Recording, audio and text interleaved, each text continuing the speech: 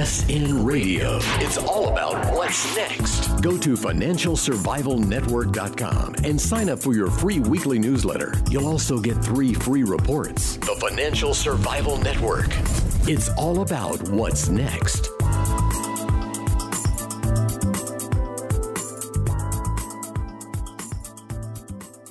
And welcome. You are listening to the Financial Survival Network. It's What's Going On Wednesdays with Andrew Hoffman. And the date here is May 20th, 2015. Who would have thought we could ever get this far without a major calamity, a major collapse? But how much longer will we get is really the question. And the answer is not too much longer the way things are looking now.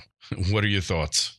Well, my thoughts are that a lot of that horrible crisis has happened. Well, first of all, what happened years ago, but what's going on in the world right now? Again, secular Americans don't realize that the average currency around the world has fallen by more than 40% since the Fed started its recent round of money printing madness, with QE starting in late 2011 with Operation Twist and QE2 and QE3 and with all the other central banks are doing. In fact, the fragile 5 currencies where a quarter of the world's population lives, it's far worse, the currency decline. And the BRICS, which are supposedly, the emerging growth of the world, the average currency is down 90% against the dollar in the last 4 years. And that's excluding the Chinese yuan because it's pegged to the dollar. So just those 4 currencies are down that much, which shows you that there's plenty of calamity around the world. And as we were discussing before the call, the commodity collapse, which, what I wrote about in the direst prediction of all, is going to go on for years to come because of all the overcapacity that was created because of what David Stockman brilliantly deems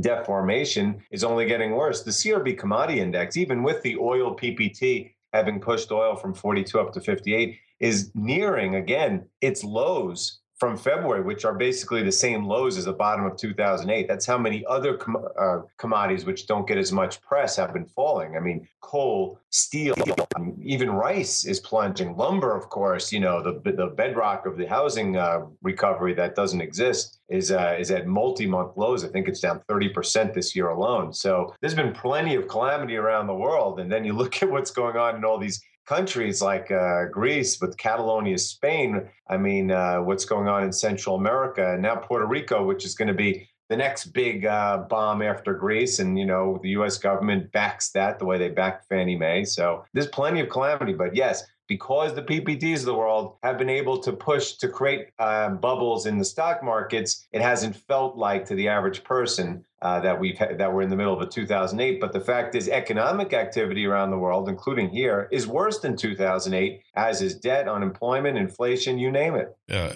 obviously, I say it somewhat facetiously.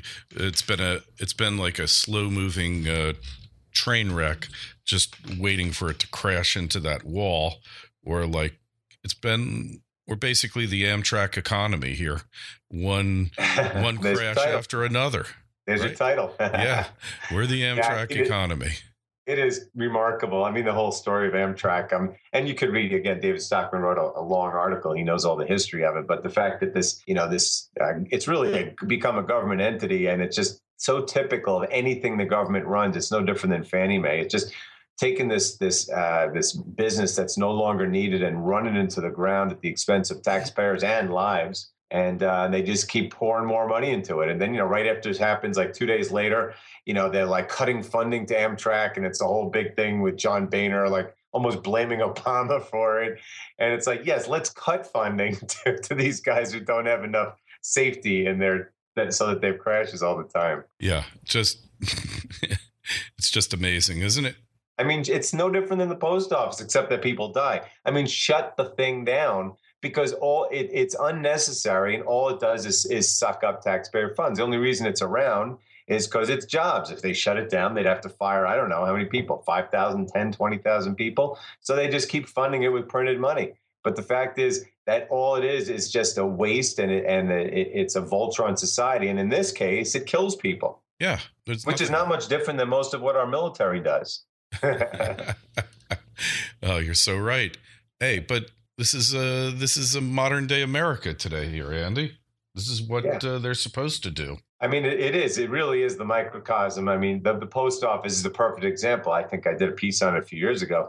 I'm pretty sure the post office was it the third or second largest employer in the country. I think Department of Defense is number one, and then and they're number two. And neither of them do anything for the country except suck up funds. And in the case of the military, obviously, the damage is so much more collateral because of how much everyone hates us around the world. But, that's what they do. Anything that'll keep jobs, even if they're useless jobs, the proverbial, digging ditches and filling them back up. That's what Amtrak is. Yeah. Or it's just like prisoners, give them big rocks and have them break them up into little rocks and hopefully keep them out of trouble in the process. It's no different. Except people die. But, again, that's the extent of the economy these days. It's inventory building. If you even believe any of the numbers they put out, it's now prostitution and drug dealing, which counts as GDP, so that the debt to GDP ratio can look lower than it is.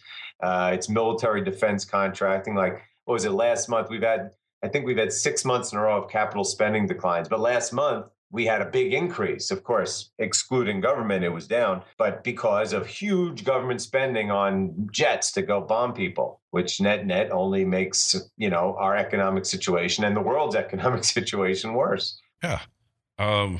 What is the government doing here? And what have they been doing for, I guess, generations? What is the point of this government that we've got? I just don't understand it. That's what happens at the end of empires. They become, they become socialist and then communist because there's so many people that need them. Partly because of secular changes like the jobs going west or east, I should say, which would have happened no matter whether we pushed them there or not. They have the fiat currency system that builds debt upon debt, and it kills the economy, and then everyone's dependent on the government. So the government just, votes themselves larger and larger, and no one complains to the point where they run everything, and they run everything into the ground and make things worse. Yeah, and they're doing a fine job of it, aren't they? At an increasing rate. And now, the big thing we were talking about 2 weeks ago, the tectonic shifts, and I did an audio blog called Tectonic Shifts, Market Shifts Portend Disaster, about this surging interest rates no matter what happens. In fact, there's been 10 days in a row at 1:30 Eastern Standard Time.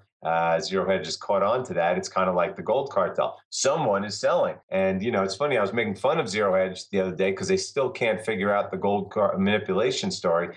But they are right on top of the mysterious Belgian buyer of treasuries. They did this brilliant piece 2 days ago showing how, they overlaid it with Chinese holdings. And it really, to me, looks like the Chinese were fronting. It wasn't the Europeans. It was the Chinese that were buying them. And now the Chinese are selling them because the mysterious Belgian holdings are plunging. I think the Chinese are selling in a big way U.S. treasuries. And they are the reason why, no matter how bad the economic data, how deflationary things look, how dovish the Fed sounds, rates keep going up. And, we all know that rates eventually are going to explode. The bond vigilantes are going to sense hyperinflation at some point. But I really sense here that this is the Chinese that are the primary source, whether they're doing it aggressively or because they need money to fund their own problems, like the QE program that they just started this week to bail out all their insolvent municipalities. So, the worst possible thing imaginable for the U.S. government is rates going up even a tiny bit, and the housing bubble and the stock bubble and everything, which is why it's so interesting that the Fed has to give their minutes publication a couple hours from now, where that they're going to be even more dovish than they were in April because they doctor the minutes, which is only going to foster, the fear of global currency wars and, of course, put a floor under gold and silver, regardless of what they do today to gold and silver the second it comes out. Yeah, do me a favor, Andy. Just explain what the QE in China exactly, what they're doing there for the for all the local municipalities that are in a heap of trouble. Right. Well, unlike the ECB or the Bank of Japan or the Fed, they don't have like a monthly meeting and say, okay, here's what we're doing. But they certainly do a lot of overt things. They've reduced capital requirements for the banks. They've lowered the reserve requirement rate and even their equivalent of the Fed funds rate a couple of times. They don't do it per meeting, but they do it, and it's noticed, and it has an impact on markets. But what they're doing now is, about 2 weeks ago, we talked about this. they floated a trial balloon. It's like they do in the West. They get their media to write. The government is thinking about a program where it will swap Chinese government bonds for municipal bonds of municipalities that are in bad shape. So essentially, the government's kind of guaranteeing it and giving them a lower rate. That's QE, because there's billions and billions that need to be done. So essentially, they're monetizing bad debts of their municipalities, which are huge. I mean, trillions. Yeah. In the trillions, or am I crazy here? I don't know what the number is, but it's a big number. I mean, we're talking about hundreds and thousands of cities that have all been had this bubble fostered by the Chinese government on them. So they're all in the same boat. I mean, look, we saw it today. We've seen the worst export numbers. We've seen ever. We've seen the lowest GDP growth ever, the lowest capital spending ever in China, or at least 30 years worth. I mean, it's fallen apart there. So they are doing the equivalent. They're in the equivalent of a 2008 there, except that they also are fostering a stock bubble. So again, like we started this call, it doesn't feel like it to the world, but economically speaking, things are worse in China right now than anywhere on the planet. But man, that printed money feels so good until it doesn't anymore. Yeah. I mean, look at the currencies again. It's started, and I've said all along, again, you never know what'll happen in these reg markets, but my premise for 2 years has been the dollar index, not the dollar's, purchasing power, like against real items of value, but the dollar index is going to soar because all the global money printing, causes the lesser currencies, which include the Chinese yuan right now, to fall apart. And when there's fear, everyone runs into the most liquid currency, which is the dollar. And so when you see all this QE and economic collapse, that's exactly what happens. And the dollar has exploded against all these currencies. It had a brief respite for a couple of weeks, partly because I believe the oil PPT and the copper PPT were doing their thing, and partly because of just technical factors. But here we go again. The dollar is exploding higher against everything. And it's not because of, look at our GDP last quarter and where it stands this quarter. It's not because of what's going on here. It's because of fear. And that's only going to cause more and more money printing overseas. And it's going to cause more and more pressure on the Fed to loosen their policies. Because heck, the White House itself is telling the Fed, we don't want a strong dollar, meaning don't you dare do anything hawkish, as if they would anyway, because our economy is falling apart. Yeah, that it is. We know this. Is there any question that our economy is falling apart? No, it's singularly today the worst it's been in my lifetime. This minute, this day, there's no day before it where you could say that it was worse. And again, the only difference between now and 2008 was the PPTs hadn't yet commandeered financial markets. They know now that they can't let the Dow ever fall, because the second it falls, it's like the other day I saw the German stock market was down, 2.5% or something, which happens all the time in Europe. 2.5% on the Dow would be what, 450 points here? The media would declare we're in 2008 all over again if the Dow fell 400 points in one day. One day, that's all. Even 400 points from its all-time high. If the NASDAQ fell 200 points from its all-time high of where 5,000 now, we would be declaring that it's 2008. That's how conditioned people have been by the Feds printing money and manipulating markets to think of the market declining, because it never declines.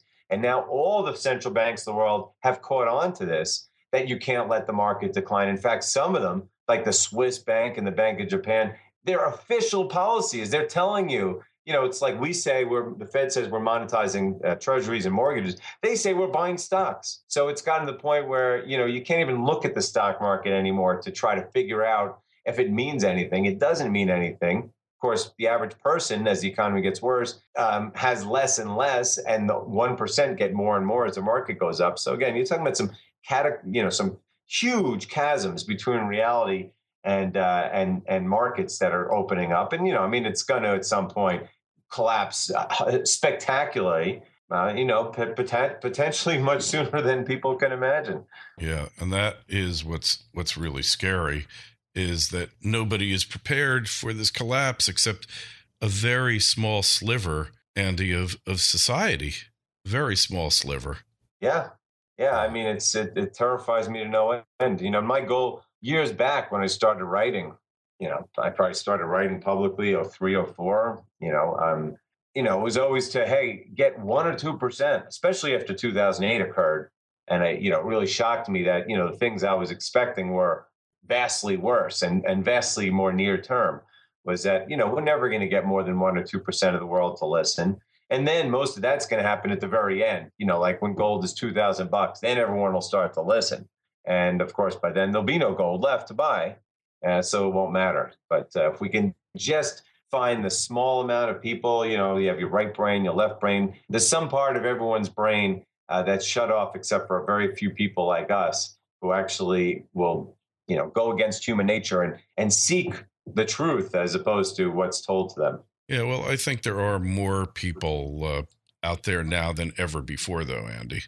Absolutely. But the brainwashing is incredible. Like the piece that I wrote yesterday, it's going to come out today. I don't know if you saw this on CNBC. Well, I saw it on Zero Hedge, so I clicked on it. They had the National Economics Challenge, right, for like college and high school students. And they showed the winners of the challenge. There's a bunch of kids, 20 years old, 18 years old. And Steve Leisman, of course, is interviewing them. And he asks them, what's your favorite economist? And they all say Keynes. I love Keynes. He spends a lot of money. And I'm going, wow, the brainwashing. I was like, this is an Atlas Shrugged moment here.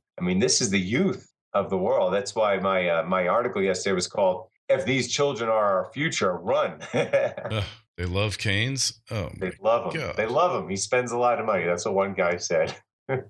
Well, if that's the test, then they should love him. And the funny thing is that people don't understand, even, some people who they kind of understand economics, they hear Keynes and Keynesianism, they think of monetary policy like lower interest rates and that kind of stuff. But they don't realize that what Keynesianism really means is across all aspects of finance, the government should intervene. That includes fiscal policy, like doing stimulus packages and cash for clunkers. And of course, monetary policy by lowering rates to zero and printing money and buying stock markets. And they're basically these kids who are admiring a man who is a communist. That's the definition of a communist.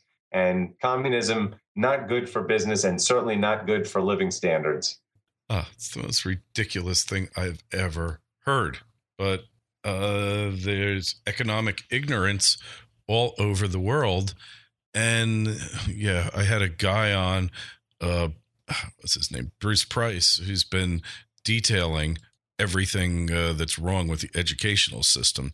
So you can't be too surprised that they're this dumbed down, Andy, because they are dumbed down. And it's I don't even think it's so much that like it comes from the government yet. Like you have to write in your textbook. I think it's just been 4 decades of a fiat currency money system in which the U.S. has been the reserve currency of people actually just believing that this is the way things are supposed to be. As things get worse, though, the government does start to intervene more in what the Fed does and what the people are told. And that's when you start to get to the Atlas Shrugged Big Brother world, both economically and socially. And it's getting scary. I'm very fearful for what the world my 3-year-old is heading into. It ain't going to be pretty. That much we know for sure. It ain't going to be pretty. And they can love Keynes all they like, but in the final analysis, Keynes ain't going to save them because nobody can save them. Nobody can save the world economy. It's sinking into this morass, and there's no Superman out there to come to our rescue, unfortunately. Anyway, find Andy's work over at milesfranklin.com, his daily missive, his audio blog, and check us out at financialsurvivalnetwork.com. Sign up for a newsletter or free webinars. Got one coming up today. Andy, always a pleasure. Talk to you next week. Look forward to it. FSN Radio. It's all about what's next. Go to financialsurvivalnetwork.com and sign up for your free weekly newsletter. You'll also get 3 free reports. The Financial Survival Network. It's all about what's next.